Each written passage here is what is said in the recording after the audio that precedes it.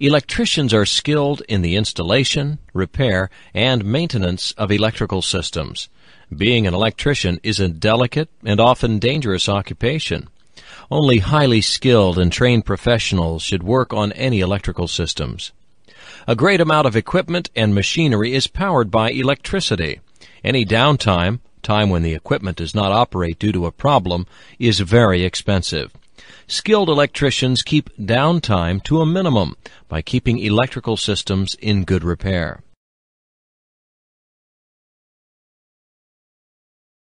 Before you work on any electrical circuit, you must be sure to lock out the main switch. Be sure to use a padlock, and you have the only key. Tag the equipment to be serviced accordingly. This procedure is an OSHA standard, commonly referred to as lockout-tagout. You must wear proper personal protective equipment, PPE, including insulated safety shoes, non-conductive safety helmet, and eyewear with side shields. If there is any chance of contacting a live wire, you must also wear rubber gloves. Do not wear rings, ID bracelets, watches, or any other metal jewelry. Use only non-conducting ladders. Be sure to have a plan for your work. The National Electrical Code, NEC, specifies most electrical work. Unless you are thoroughly familiar with NEC's latest revision, you should follow the plans or drawings of an expert. All materials and equipment installed must meet the requirements of a recognized testing laboratory. Underwriters Laboratories, Inc., UL, and Factory Mutual, FM, are two of the largest certifying organizations. A UL or FM mark appears on the approved item or label. EMT bender. An EMT bender, like the one shown here, is used for bending electrical metallic tubing. It is also called a thin-wall conduit bender. Conduit is defined as bonded electrical wiring. True or false? That is not correct.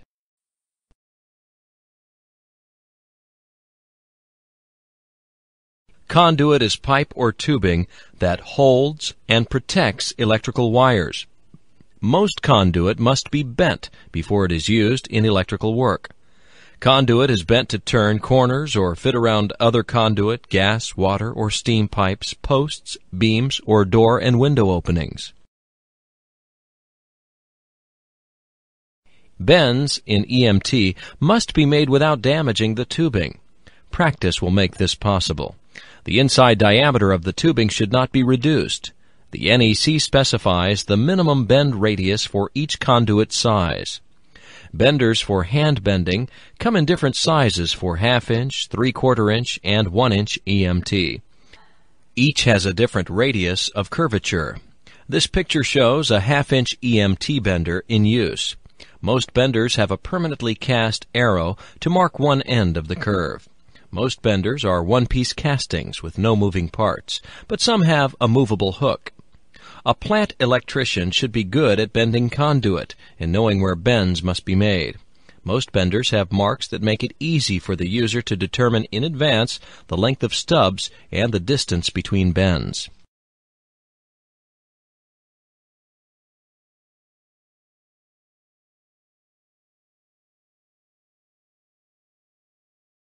The typical EMT bender has a groove that holds the conduit so it can be bent to the correct radius for the particular conduit size.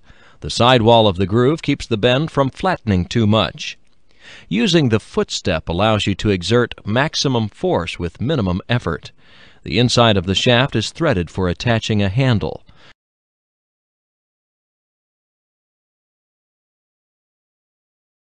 You can make a smooth bend with just one sweep of the bender. To do so, place the bender at the proper mark on the tube. The mark shows where the bend will be made. The bender and the tube should rest on the floor.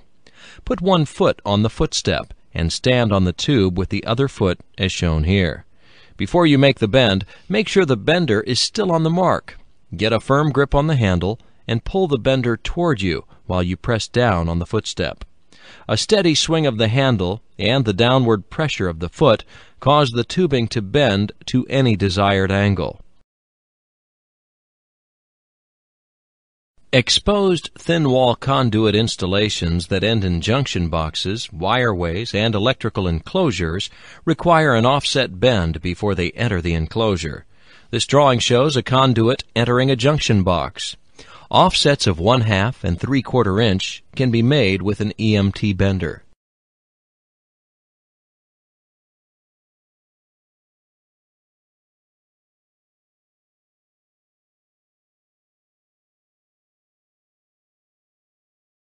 You can make the correct offset by trial and error using an EMT bender, but the offset bender shown here allows you to make the correct offset on the first attempt. To use the offset bender, place the thin wall conduit into the tool with the bender arm in the up position. After positioning the conduit, push the lever down as far as it will go. Pull the lever up to release the conduit. Offset benders are made for 1/2 inch and 3/4 inch EMT.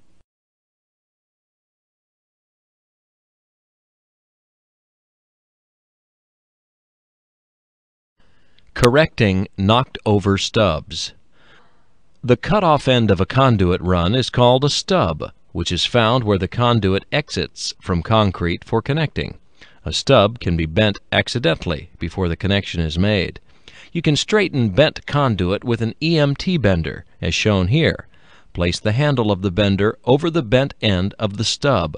Bend it back with one sweeping motion. This will remove most of the kink. Notice how this drawing shows a knocked-over stub being straightened to the correct position. If a kink remains, drive a bullet-nosed drift pin of proper length into the tube past the kinked section. The tube should become round again.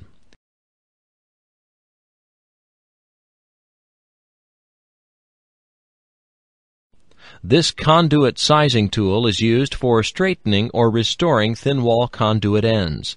This tool can be used on either 1/2 inch or 3/4 inch EMT.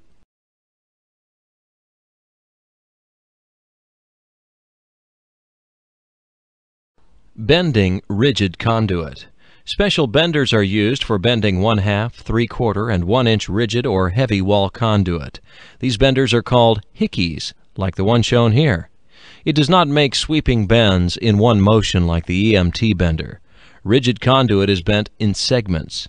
To use the hickey, first place the conduit in the tool and bend it slightly. Then move the hickey a short distance and make another slight bend.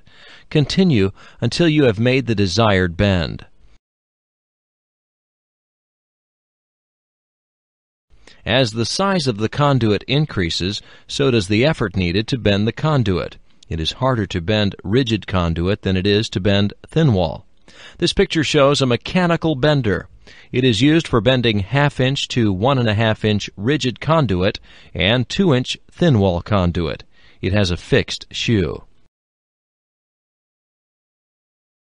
Some benders have interchangeable shoes. They can bend other sizes of conduit. It is almost impossible to bend conduit larger than 2 inches in diameter by hand, so you must use a different tool. What is this tool called? Portable segment bender, portable hickey bender, portable hydraulic bender.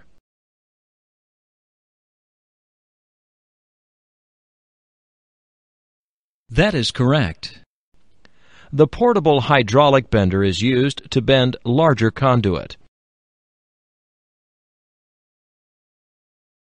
Position the conduit in the frame unit inside the supports. An up and down motion on the handle of the pump forces hydraulic fluid into the ram, bending the conduit. The bending shoe attached to the cylinder in the ram moves forward. As it moves, it pushes and bends the conduit. Pressure exerted by the ram may reach 10,000 psi. The hydraulic bender can bend conduit up to 6 inches in diameter. Each model has a certain capacity range. One model will not necessarily handle the complete range of sizes. However, if you move the conduit supports and change bending shoes, a different size conduit can be bent. The bender shown here is a one-shot hydraulic bender. Benders for long radius bends are called segment benders. They bend a segment of conduit, then are shifted to another point to make another part of the bend. This continues until the bend is finished.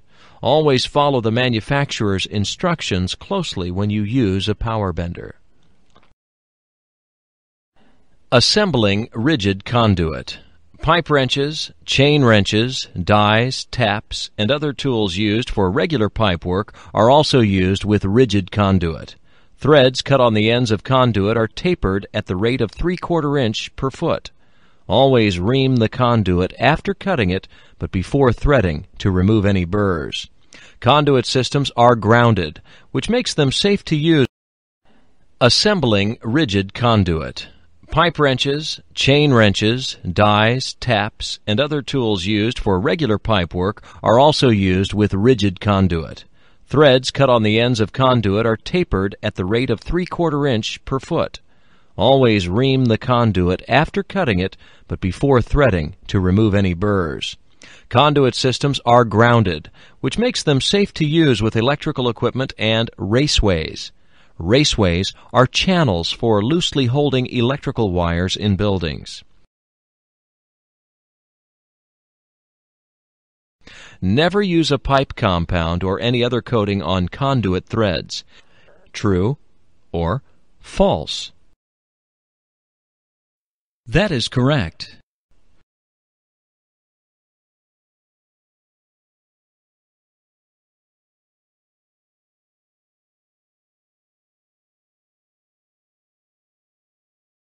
A coating or compound on the threads acts as an insulator. This can result in an open grounding circuit and the possibility of electrical shock. Rigid conduit fittings are threaded to receive the conduit. Sheet metal junction boxes are not threaded. To connect rigid conduit to a sheet metal box, a lock nut is fitted to the conduit. It is then inserted into a hole in the box. A bushing is attached to the end of the conduit and tightened.